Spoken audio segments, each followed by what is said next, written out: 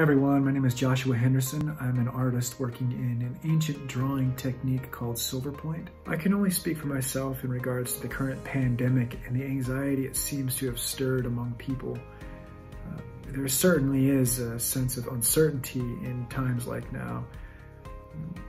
In my situation, I've seemed to have obtained a greater sense of urgency in making my work and also a greater sense of resolve in doing so. My advice to creative people everywhere is to reflect in depth on the true nature of the work that you're making. Now is a great time period to reassess the way we were living and the way that we want to live, and also the things that we want to say, the things that how we interacted with each other, how we consumed the things around us. And I think now is just an excellent time to reassess the